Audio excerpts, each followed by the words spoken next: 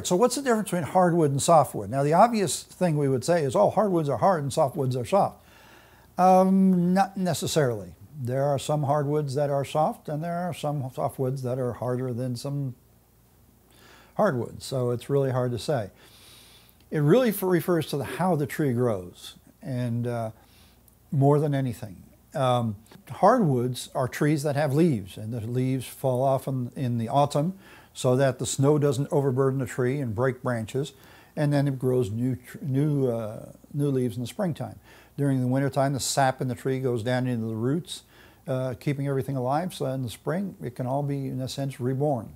Softwood doesn't do that. Softwood has needles of some sort or another. They aren't all the same kind, but those allow the tree to shed snow much, much easier, and so the weight of the snow isn't really an issue, and so they maintain themselves live, or we say evergreen, year-round, okay?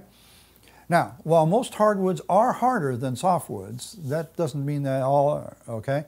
The reason they're harder is because the tree grows slower, and because it grows slower, you end up with a denser wood. There's a huge difference in the life, or I should say the growth cycle, of softwood trees and hardwood trees. A softwood tree can grow to the point of harvesting in about 40 years, whereas a hardwood tree is going to take about 150. Okay, much slower growth. Of course, it's not growing the whole year, right? So some of the most common softwoods are pine, and its various different types. There's a lot of different kinds of pine, cedar, and redwood. You know, the great redwoods in California, which we really don't use anymore. So those are some of the common softwoods. Hardwoods, on the other hand, can consist of things like walnut, mahogany, birch, oak, maple, cherry. There's a slew of them, okay? There's one website I know that sells something like 90 different varieties of hardwoods, and that's the most I've ever found on one particular website. There's a lot of different ones. They have different colors, they have different grain patterns, they have different densities, all right? But on the other hand, balsa, which is considered a hardwood because of the way the tree grows, is actually the softest wood in existence. It's so soft that it's used for model making. It's normally cut with a hobby knife, okay? Go figure. Yew, which grows in England, as far as I know it's the only place it grows, is a softwood. It's a kind of a creamy brown, light brown color, something like chestnut or hickory, and yet it's harder than maple, oak, or walnut, woods that are common hardwoods here in the United States. So what can I say? You know, you can't really count on those names. They really are just a way of classifying. How hard the wood is depends on the individual wood species itself. So speaking of wood density, the wood's hardness or density is measured on what's called the Janka scale. Now, somebody in Australia came up with a system, and they take a steel ball, which is 0.444 inches in diameter, and press it into the surface of the wood. And the amount of pressure that it takes, measured in pounds, to get that ball halfway into the wood is the Janka hardness of that wood, okay? For example, this piece of oak is probably, this is red oak, which is softer than white oak. This has probably got a Janka hardness somewhere in the range of 1200, okay? There's a piece down here of purple heart that's harder than that. This is a piece of pine.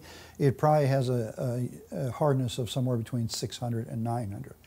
Oh, okay, so what do these numbers do for us? What good are they? Well, it's more of a reference than is anything else, because the numbers are relative to each other.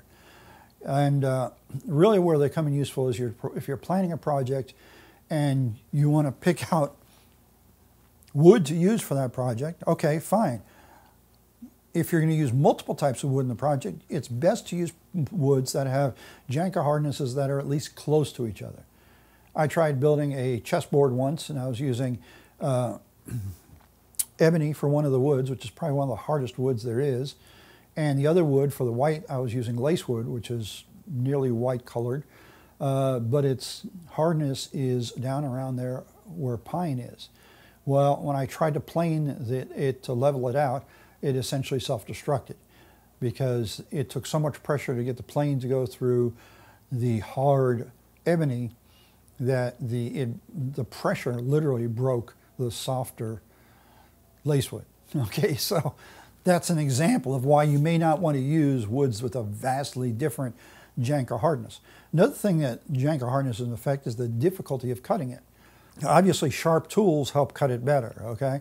But actually, sharp tools are most important when you're cutting really soft woods like pine, because if your wood is, if your blade is not sharp enough, it's going to tear.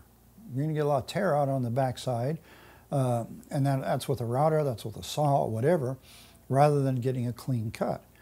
But if you're cutting a really hard wood, like going back to that ebony or this purple heart I've got sitting here, you're going to have to expect it's going to take more work to get through it.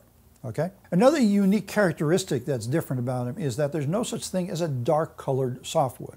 Softwoods tend to be creamy colored, you know, like the pine or even this oak, which is not a softwood. They tend to be light colored like that. You might get a few that are a little bit darker, maybe a light brown, like a caramel sort of a color. But if you want the dark woods, like this walnut, you need to go for hardwood. Generally speaking, softwoods are easier to work. Now, new woodworkers generally start off working mostly with softwoods. And there's two reasons for that. Number one, it's easier to cut, and the other is it's a whole lot less expensive. You know, you can go to your regular lumber yard and you can buy, or your home improvement center, and buy just what's known as construction grade lumber, 2x4s, 1x4s, whatever, cut it up and make projects out of it. And that's great, and there's nothing wrong with doing that. You're certainly not going to make fine furniture that way, but it's going to give you projects that are usable, and it's going to give you practice in woodworking, and it's going to be enjoyable. That's great. All right. But as you progress, you know, and you want to make something a little fancier, you suddenly find yourself faced with a thing of, oh, gee, I need some hardwoods. All right, well, where do you get your hardwoods? Well, it depends on where you live. For most of us, there probably isn't a hardwood supplier or a lumber yard that carries a lot of hardwood nearby. I live in a small town, and here in my small town, our local hardware store carries no hardwoods whatsoever. Does carry some dimensional lumber. I can buy dimensional lumber there, and it's decent quality lumber. My next closest choice is to go to Home Depot. Builder Square doesn't exist anymore. Home Depot, which is 20 miles away. And I can get a good selection of softwoods there. I can get some cedar there, which is a softwood. I can get oak, and I can get poplar. Those are the only two hardwoods that they have. And that's actually not real good prices for it. If you look at the board foot price of that, it's a bit high. So what do I end up doing? I end up buying it online and having it shipped in. That gets expensive. So when I do, I get a bunch shipped in, so I have enough to last a while. But you're also talking about the issue of, hey, this stuff costs money. I want to make sure I get my money's worth out of it. I want to make sure I get good use out of it when I do buy it. So that's something to consider. Another, you know, if you live within a driving distance of a city that has a hardwood supplier, like I live 150 miles from San Antonio, and San Antonio does have some hardwood suppliers there. So I could take a Saturday and drive up there and buy, you know, a truckload, or I don't have a truck, I have an SUV, load of hardwood lumber and drive it back home. That's a lot of expenditure at one time, but it's probably worth doing because I save the shipping, okay? So that's one of the things that we have to deal with when we want to get into getting into better wood and working with hardwood.